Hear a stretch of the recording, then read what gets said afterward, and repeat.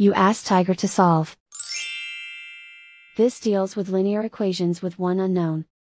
The final result is y equals -3. Let's solve it step by step. Simplify the expression.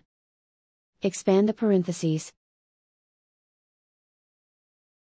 Simplify the arithmetic. Multiply the coefficients. Group like terms. Simplify the arithmetic. Expand the parentheses. Simplify the arithmetic.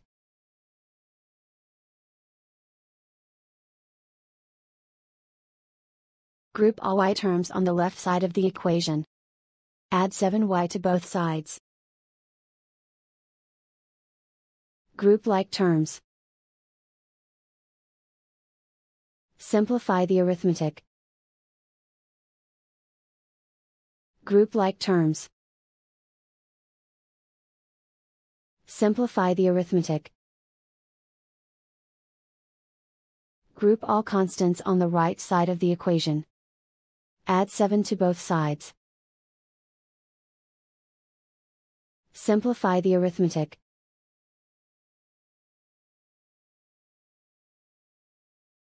Isolate the y. Divide both sides by -13. Cancel out the negatives. Simplify the fraction.